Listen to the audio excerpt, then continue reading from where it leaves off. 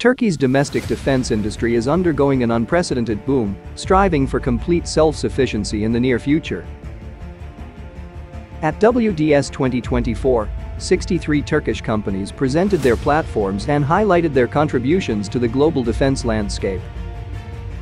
Examples include Atoker's latest version of the Tulper-tracked IFV, Roketsan's TRG-300 guided missile, and FNSS Par's Alpha Next Generation AFV. On static display on the tarmac, Baykar unveiled a prototype of their state-of-the-art Akinci UCAV. According to Baykar, Riyadh plans to acquire an undisclosed number of these drones, marking the largest defense export contract in the history of the Republic of Turkey. Detailed insights into each of these platforms will be featured in our upcoming videos, so be sure to subscribe to our channel.